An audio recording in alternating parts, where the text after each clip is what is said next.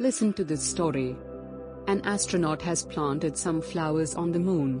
He visits the moon regularly to water them. One day, he notices something peculiar.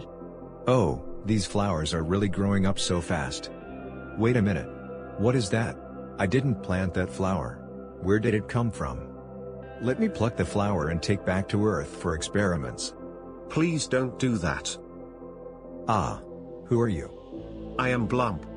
I come from a faraway planet in a faraway galaxy called Blumper Town. What are you doing here? He ran out of water many years ago. But we kept our flower seeds safe.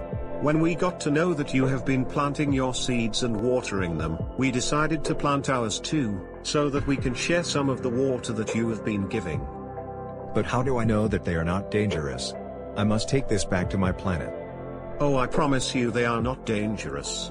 They are flowers that just needed some help to blossom. You have provided it with the help it needed. So you promise me that these flowers are not dangerous? Yes. I promise. Could you please keep this a secret? Just between you and me? Okay. It will remain a secret, my friend. And don't worry. I'll water it every day. It'll grow to be a very beautiful flower. Thank you, astronaut. The people of Blumper Town will be very happy.